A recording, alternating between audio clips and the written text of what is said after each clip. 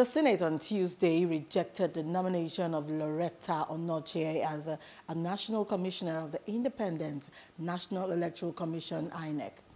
The Senate also stepped down the nomination of Professor Sani Mohammed Adam to allow for further legislative action. This followed the consideration of the report of Senate Committee on INEC presented by the chairman of the committee, Senator Kabiru Gaya. Gaya said the committee rejected the nomination of Onochie because there is already a national commissioner of INEC, Mrs. May Agbamuche, representing Delta State in the commission. The Senate confirmed the appointment of 5 national commissioners for the nation's electoral umpire. Hello, hope you enjoyed the news. Please do subscribe to our YouTube channel and don't forget to hit the notification button so you get notified about fresh news updates.